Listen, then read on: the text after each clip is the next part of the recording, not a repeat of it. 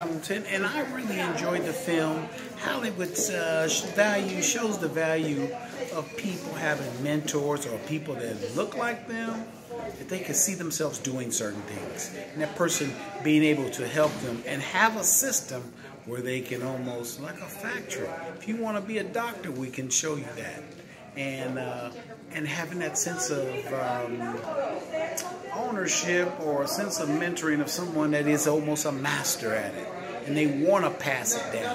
I think that's kind of lost today, where everybody's in their own way trying to competition, outbeat somebody else, but don't have a really a game plan that, not that they made up. No, someone has already said, follow this and this will be the results that you want.